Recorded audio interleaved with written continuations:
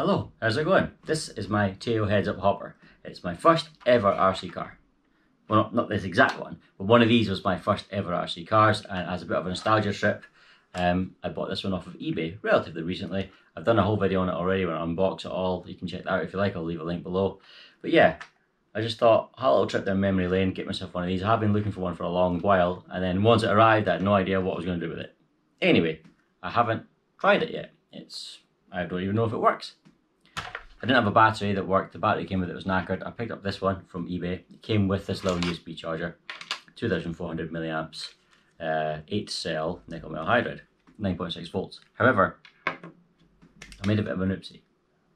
My plan was today, get up, put this on charge on my big charger. My big charger will charge this in no time whatsoever. I mean, I can charge it 2.4 amps and charge it in an hour, but charge it at whatever speed really.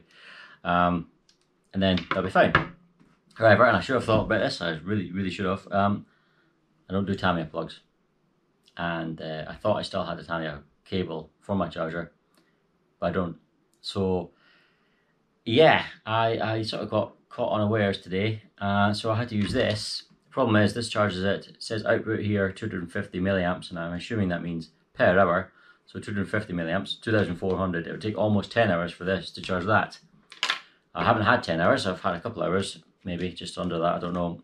Hopefully I had enough charge from the factory as well to get a reasonable shot. We are just seeing if it works today, really. But enough for it to get the full chat rather than just be like, oh, it's almost dead.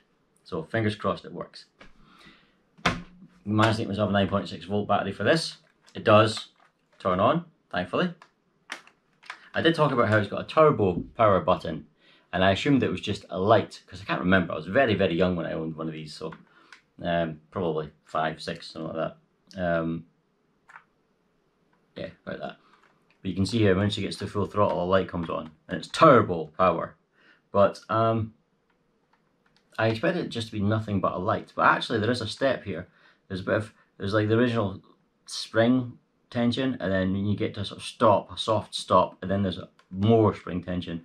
There is almost a step. I think it's still the same linear progressive power.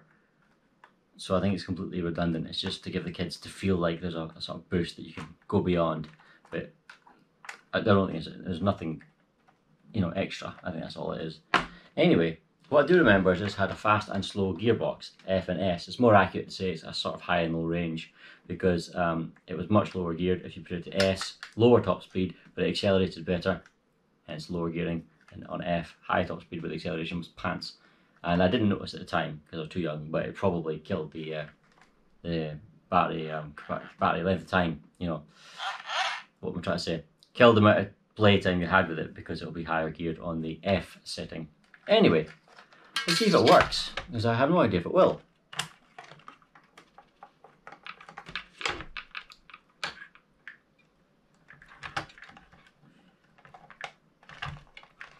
Come on, Tamiya plug, get in there.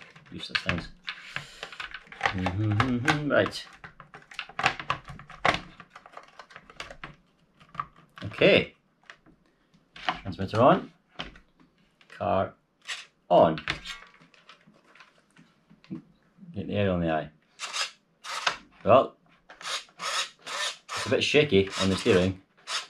Bit of a delay, but it works. See the guy's head turn? That's why it's called the Heads Up Hopper. He turns with it. Turns his head with it. It's less sticky now after a few shots. It's probably just even a bit used. Fine. Now, let's have a look here.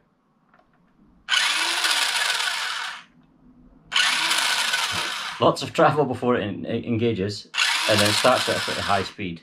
But this is on the S, the low range. It might be more progressive on the F, the high range. So let's see what this turbo mode does. So if you keep an eye on that green LED, if I can keep my hand out of the way of it, can I?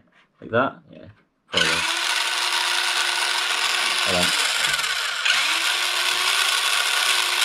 There's a step. There's definitely a step.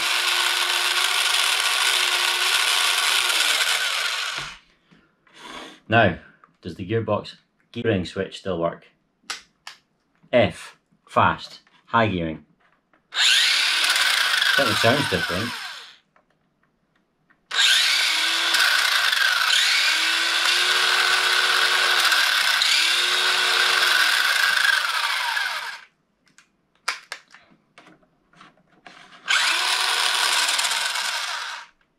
it's reaching higher RPM. The motor's reaching higher RPM with the S mode, with the lower gearing, as you'd expect.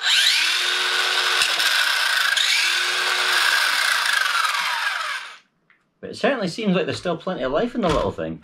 And it sounds like it's going okay. It sounds like it'll be close to being as fast as a sort of standard Tamiya, classic Tamiya, like a Hornet or whatever, the 540 motors and the 7.2 nickel metal hydrides, or 7.2 NiCads possibly.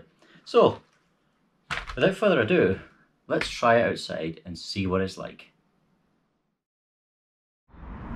Okay, here we go. Low range first. In other words, slow mode. That's definitely slow.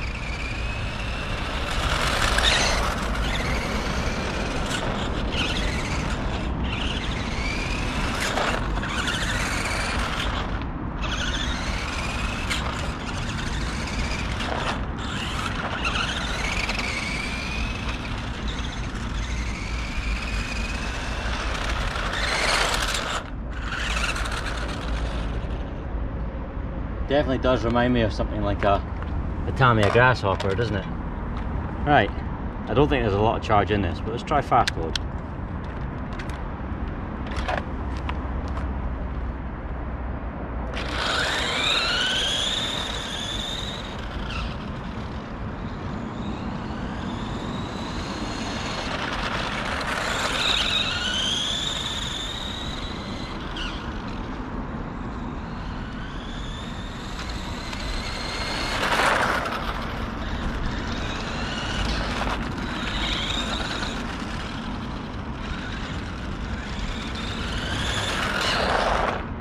Top speed isn't too bad in that mode, it's probably 12-15 miles an hour.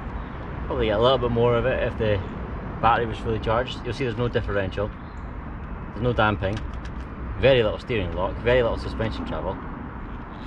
But really, it's not really any worse than a standard Grasshopper, is it? Something like that. It's not good.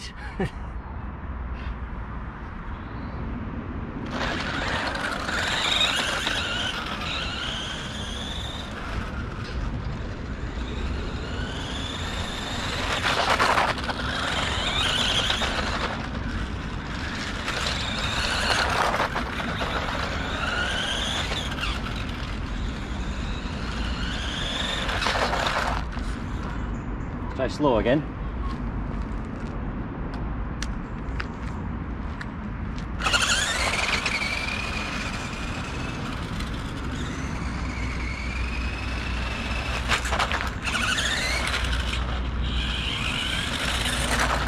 Oh, can't use them.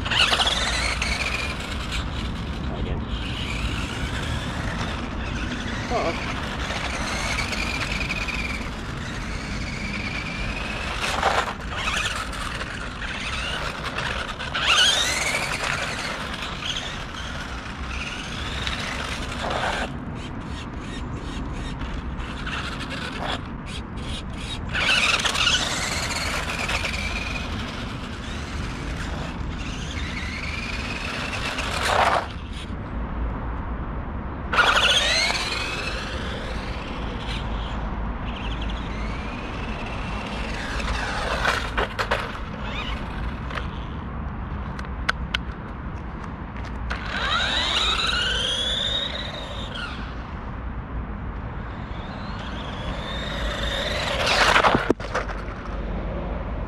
The brakes are certainly better in slow mode, and it's not just because you're doing less of a top speed.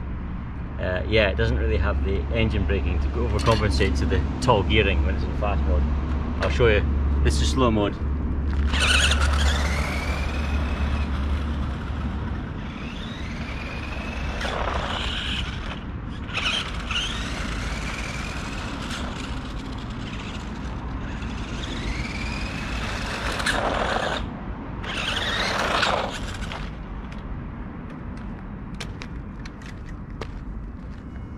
And fast mode.